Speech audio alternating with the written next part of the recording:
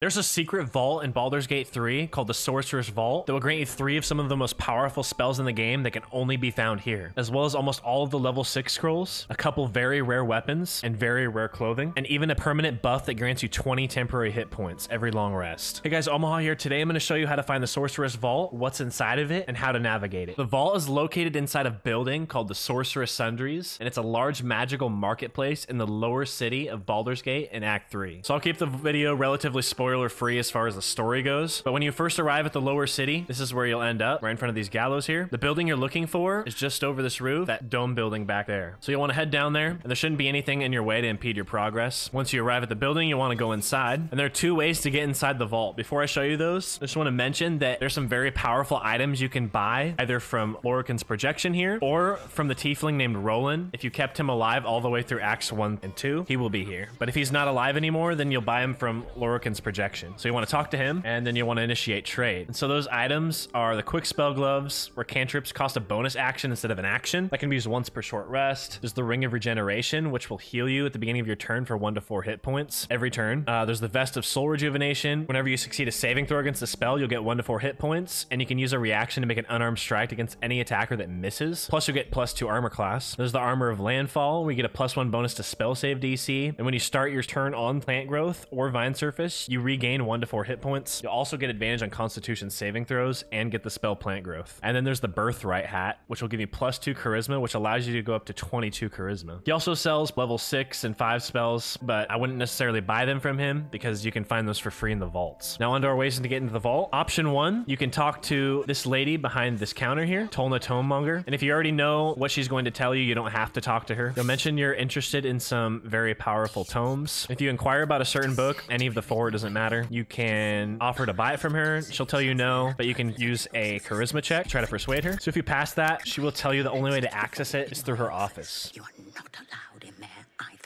But you don't have to talk to her to find that out if you're watching this video, obviously. So you'll want to head up the stairs. And once you hit the top of the stairs, that'll actually open up the second path to get to the vault as well. I'll show you guys that afterwards. He's going to ask if you have any information about the night song. And he's going to tell you to choose one of the 4 portals. Make sure you choose the blue portal because the other 3 will kill you. It's basically asking what the night song is. And if you know what the night song is, you'll already know which portal to go into, which is the blue portal. So before we go into there to show you the second option, let me show you this first one. You're going to want to go into this office right here through this metal locked door. You don't want these guards here to see you, so you can use something like fog cloud, so they won't be able to see you. And then you'll want to lockpick the door. Once that's lockpicked, you'll want to head inside and probably shut the door behind you so they don't see you in there. So it will look like there's nothing in here, but you'll head over to this bookshelf and you'll hit this clasped book, which will open up a portal into the vault. If you go in there, it'll bring you to the main room of the Sorcerous Vault. The second option, this is the option I prefer because there's better loot along the way, is going into the blue portal. And that will bring you to this tower here. And Lorican's going to ask you about the night song. I'm not going to spoil anything, but you can go about this conversation pretty much however you want. Regardless of how you do the conversation, you'll want to head down to the floor below where you start. So you can either fly down there if you have fly, or you can jump on this floating furniture down here. And once you're on the second floor, there's these weave buttons. Make sure you don't hit any without knowing what they do beforehand. So this one's called security. You don't want to hit that. That'll summon armed guards. There are 2 buttons that you do want to hit. The other ones you want to avoid at all costs. So each one has a plaque below it that can be revealed, and it'll tell you what it does. So this one says below. That's the one that will bring you down to the 3rd floor, which is where you do want to go eventually. This one over here says cleanup. You do not want to hit that, as it will activate all the traps in this room, like the gas and stuff. And then there's this 3rd button over here, which is the vault weave button. That'll bring you down into the vault. But before we do that, make sure you loot all these chests in here. There's some pretty good loot. There's some gold, some decent potions. And in this one, I found a level 6 spell scroll. The loot's different for everybody, but in general, you can find pretty good loot. So we'll head down to the bottom floor before we head into the vault. And so down here, there's gonna be 2 levers down here that are invisible initially. So you'll want to reveal those. And then when you activate them, you're gonna have to roll a 20 in Arcana.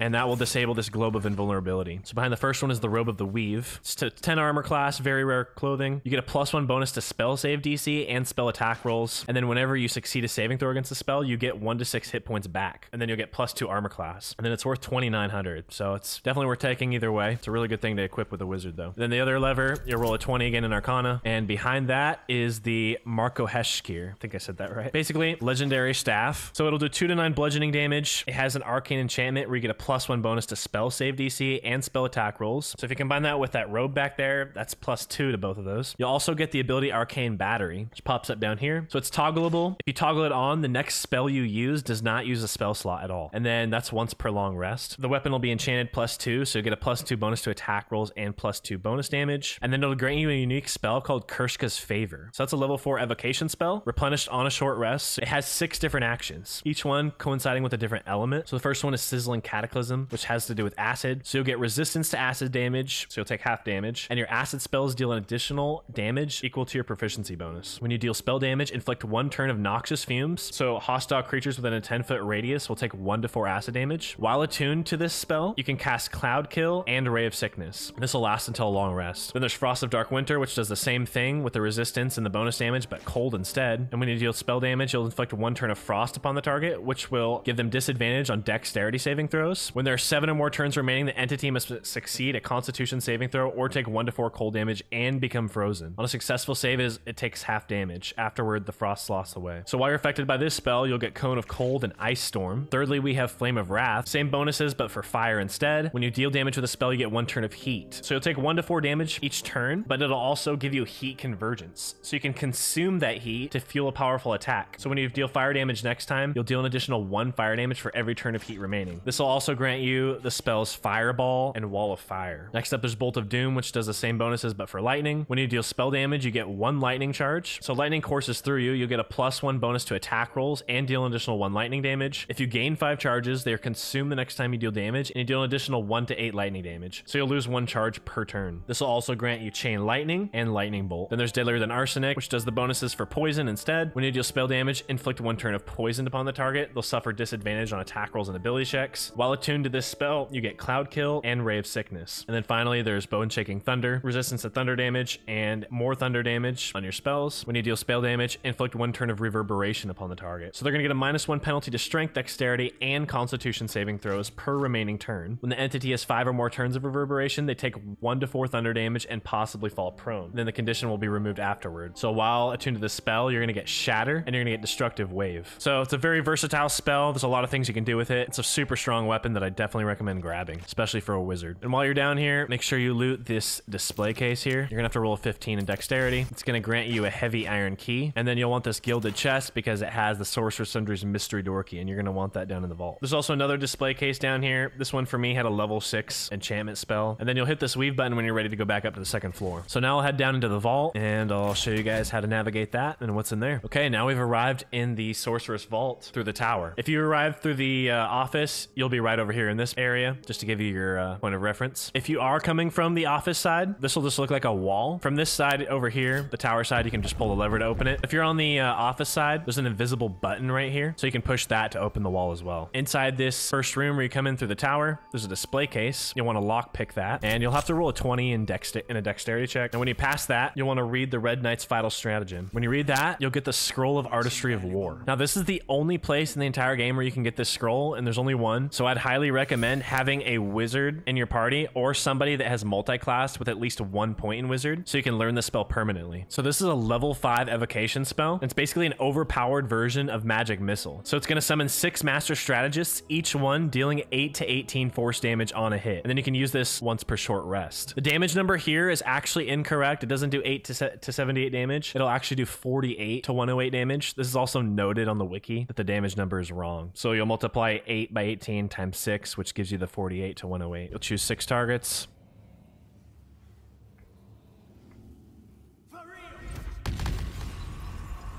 And there you go. Also in this room, you'll have some metal crates and a couple chests on the edge of the room. Here, there's a level 6 scroll for me. It looks like you can't walk on this, but you can. You don't have to worry about it. Some gilded chests in the corners. Just make sure you loot everything. See right here, I have 3 level 6 spell scrolls. These spell scrolls are worth 600 gold a piece. So you'll come out of this vault with a couple thousand gold regardless. But if you have a wizard in your party, they're going to have pretty much all the best spells in the game after this vault. If you move back out into this hallway, there's 2 locked wooden chests. The loot's it's pretty mid, to be honest. You only have to roll a 10 for this. Got some alchemical items. This one actually has some good gems and a diamond that's worth 220 gold, so I guess that chest wasn't too mid. But before you go into the next room, there's a secret wall behind one of these chests. So if you walk behind it, you'll see the secret room. And there's a lamp here. Now, before you touch this, I would highly recommend having a party member with either the banishment spell or somebody that can summon a creature. So I can summon Scratch here. Just keep that in mind before you touch it, because you're going to swap places with the djinn in here.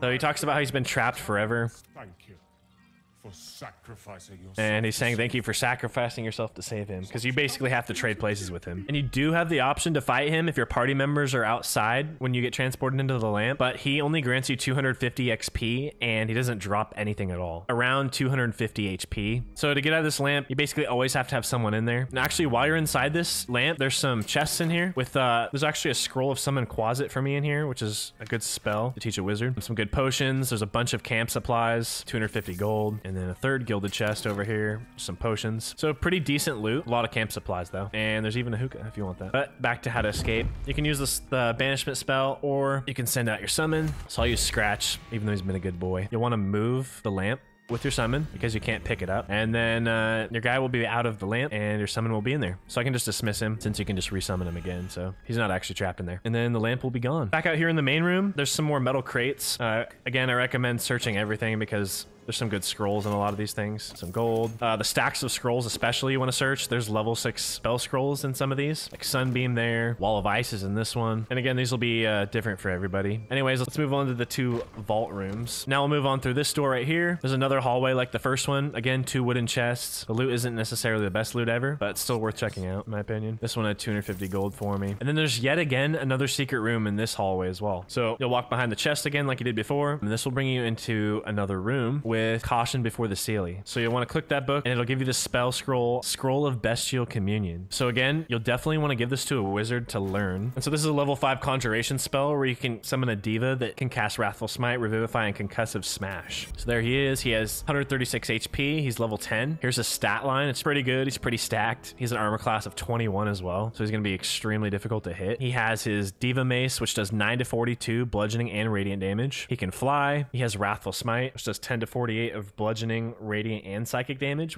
and it also possibly frightens the target for 2 turns. He's got Revivify, so you can revive a companion even if they're dead, and they return to life with 1 hit point, and you can use that once per long rest. And then he has Concussive Smash, which does 9 to 42 bludgeoning and radiant damage, and it possibly dazes your target for 2 turns. And then before leaving this room, just make sure you check the rows of books, and there's a gilded chest up here. Moving on through the final door, this is where that key's gonna come in handy. You could just lockpick the door as well. Once you enter this room, you're gonna notice there is like a gazillion traps in here. In each of these rooms, there's going to be several of these rooms. Each one has a lever that's invisible. If you can't see a lever here, just cast See Invisibility and then you should be able to see it. So if you activate that lever, it's going to turn off all the traps for that room. And then you should be free to walk around. You don't have to worry about traps in this room. So this first room, the 2 vault doors are the Karsus door and the Elminster door. So you can't go through those until you unlock them. So either way, you're going to have to go through the Silverhand door. So first you go through Silverhand. Again, another trap room. And then here's a lever over here to turn those off. You want to make sure you do that every time. And first, I'll show you how to get into the Karsus vault. You'll want to head through the Abjuration door. Yet again, you're going to want to hit the lever, and then you'll want to head through the silver door. And heading through the wrong door, I think just activates the traps in the room, but it sends you back 1 room as well. So if I went through Shadow,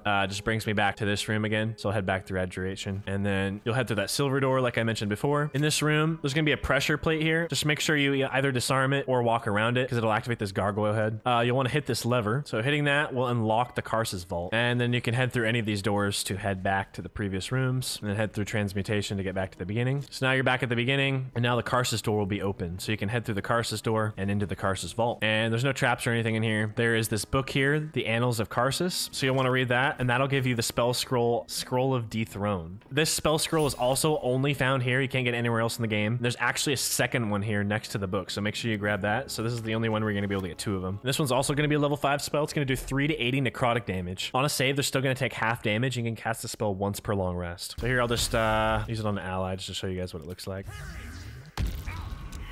Save failed. He took 59 necrotic damage. And then again, you're going to want to check these stacks of scrolls. Level 6 spell scroll there. Another one. So every single one of those had a level 6 spell scroll in it. This gilded chest here is going to have a very rare weapon called the Foe Breaker, which will do 3 to 13 bludgeoning damage, and it will ignore bludgeoning resistance. It's also got an enchantment where it'll do +2 to attack rolls and deal +2 bonus damage. And then it also has tenacity. So when you miss an attack, you still deal 1 bludgeoning damage anyways. Then to get into the Elminster Vault, you'll head through Silverhand again. This time you'll want to take the Evocation door, and then make sure you turn off this lever again, because this is a different room. And then you'll want to head through the Wish door. So this one's the same as the other one. There's going to be a pressure pad here. Just disarm it or walk around it, and then you'll pull that lever and head back to the beginning again. And then your Elminster door will be open, and you can head into the vault. So here's the Elminster Vault. So there's a codex in this display case. If you remember back at Act 1, if you read the Necromancy of Thay book, that's the person you're going to want to interact with this book. So the person that read the Necromancy of Thay book in Act 1 is going to be the person you want to activate this book.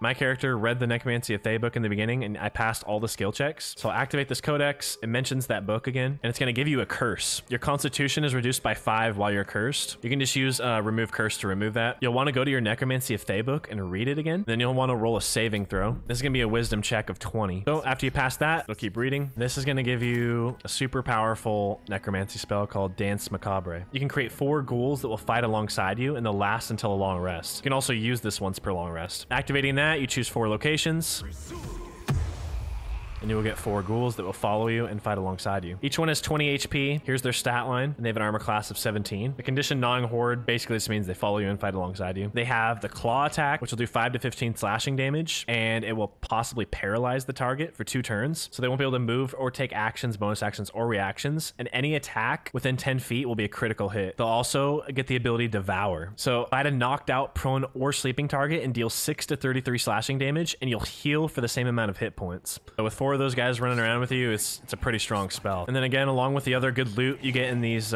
chests around here, one of these chests will have the Pyro Quickness hat. So when you deal fire damage with a leveled spell, you burn yourself and you'll take 1 to 4 damage per turn, but you'll get an additional bonus action that turn. And then there is one more secret to show you guys before we end this video. If you head through the Silverhand door again, that final door, the illusion door, has 12 HP. You're going to want to destroy the door, and behind it is a little secret room with a gilded chest with the Hellfire Great Axe. So this will do 3 to 19 fire and slashing damage, and give you the ability Thermodynamo. Whenever you deal damage with this weapon, you get 2 turns of heat. So you'll take 1 to 4 fire damage per turn, but you can use heat convergence. And that heat convergence is going to let you consume the heat to fuel a powerful attack. Next time you deal fire damage, you get an additional 1 fire damage for every turn of heat remaining. It's also enchanted with a +2, so you get a +2 bonus to attack rolls and deal +2 bonus damage. And that is everything for the Sorcerous Vault. If you guys like this video, hit that like button because it helps me out quite a bit. It'll show it to more people. Also subscribe if you guys want to see more videos like this. Thank you guys so much for watching. We'll see you next time.